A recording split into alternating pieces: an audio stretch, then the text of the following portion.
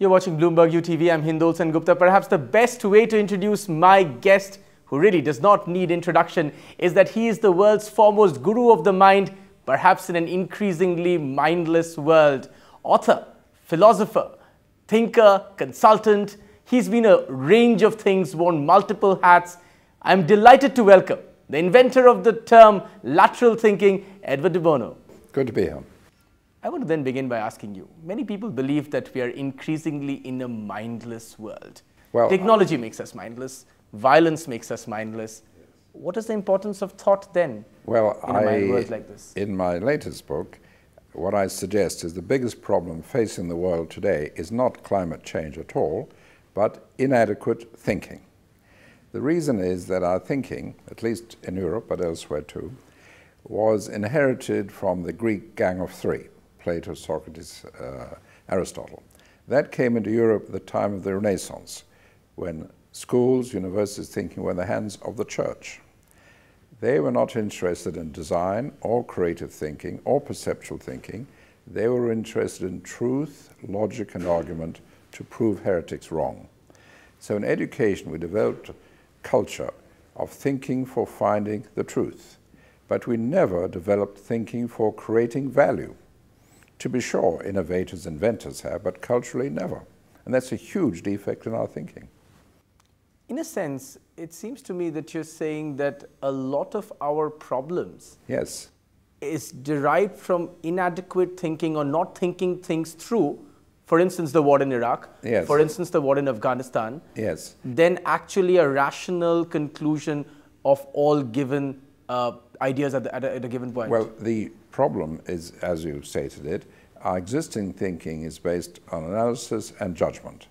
And if you judge that's a bad guy, you have a war or you attack him. Give an example. Israel and Gaza recently. Now, my solution to design a way forward is all those countries which set up Israel should jointly give the Palestinians a grant of $3 billion a year.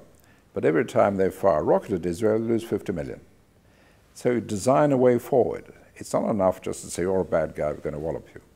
Now, many years ago, at the United Nations, I tried to set up a group to provide alternative ways forward, alternative solutions.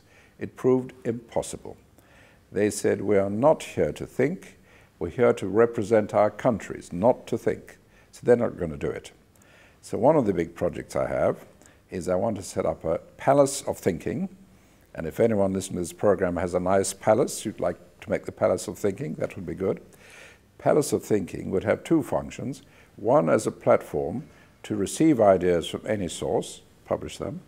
The other is to host creative meetings looking at specific problems. I'll give an example of an idea received. Some time ago, maybe a year, maybe 2 years ago, I was in Delhi giving a seminar, and afterwards a young man came up, I wish I could remember his name.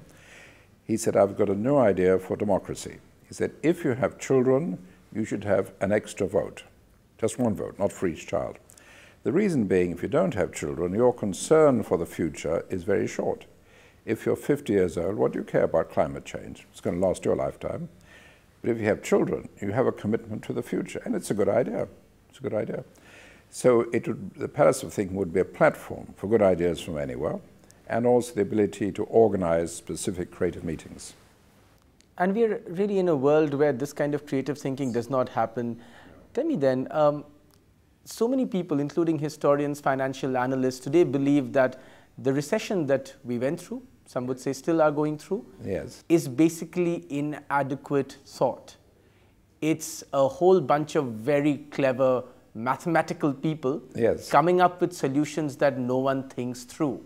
Well, in economics, there's a lack of design. In economics, there's a lot of positive feedbacks, vicious cycles. For instance, if you think you're going to be unemployed, you don't spend money. If you don't spend money, factories don't sell goods, more people are unemployed. So on. More people fear being unemployed. It goes on and on. Or in the property market, if the property market's falling in prices, people don't buy. They say, let's wait till it falls further. Now, you need to design solutions. I'll give you an example for the property market.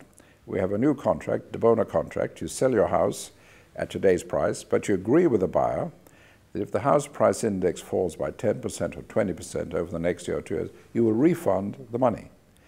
Now, there's no point in his waiting, because he does just as well by not waiting. If no one waits, the market doesn't go down. So there needs to be a design effort to cut out these vicious circles which give you the huge fluctuations in economics.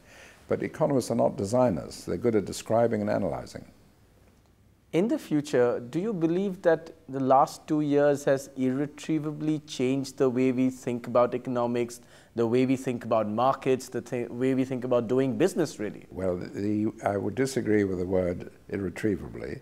I think in 10 years' time it'll all be forgotten and people will just be carrying on the same way. The core of what I'm trying to ask is, there was a post-depression generation. Yes, yes. Will there be a post-recession generation? Has it impacted us that deeply, or is it merely skirting the surface of our psychology? I would say the latter, the latter. People say, well, it's just unfortunate, but we're out of it now, and we will be sure it doesn't happen again. Of course it will, but... So, you see, one of the problems, as I say, is the lack of design. Now, India is an ideal country to launch my big idea, which is, let me ask you a question. How many castes are there in India, roughly? 1 million every year? That's quite a lot. There's the main ones, but a lot of them. Anyway, I want to invent a new one. This is called PCCT. Right. What does it mean? Positive, constructive, creative thinker. Right. So these are people who will pride themselves and have a self-image that they're positive, constructive, creative. So in any situation, they will make an effort to be positive, constructive, and creative, instead of just using their intelligence to criticize, attack, and so on. So India would be the ideal place to get this going, then it'll spread all over the world. Positive, constructive, creative thinkers. And how would you do it? How would you do it? Well, you mention it, I mention it on the program, and get people interested, and we'll gradually build it up. Okay. Essentially, a lot of people believe that, Newsweek did cover saying we are all socialists now, yes, and so on and so forth. Essentially, you're suggesting that this is a blip in some senses in our historical radar. But does that also mean, as some people are suggesting, that we are committed to making the same mistakes again, and not so much in the distant past? Some people believe that bubbles are being created even as we speak. I think that's true.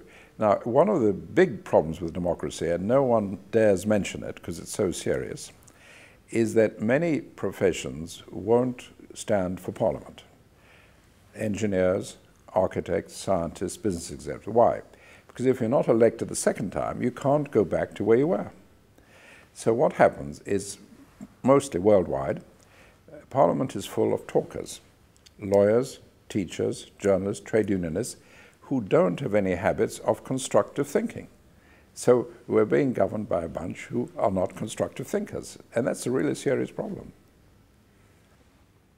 And does that essentially mean that in the future, even in the near future, yes, we are making the same mistakes, yes, as we are being governed by the same people who allowed the first mistakes, yes, to happen, yes, yes, of the recession?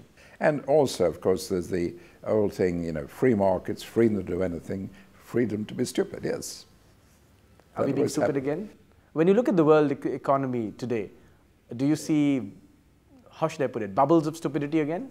Well, it's put it this way, now, to be fair, people might say, no, the danger was some people were being too creative. The securitization of mortgages, right, in the United States and so on and so on. That is a real possibility. So I think better controls, yes, are necessary. And as you know, some countries are much less affected, Canada, Australia, much less affected by this crisis.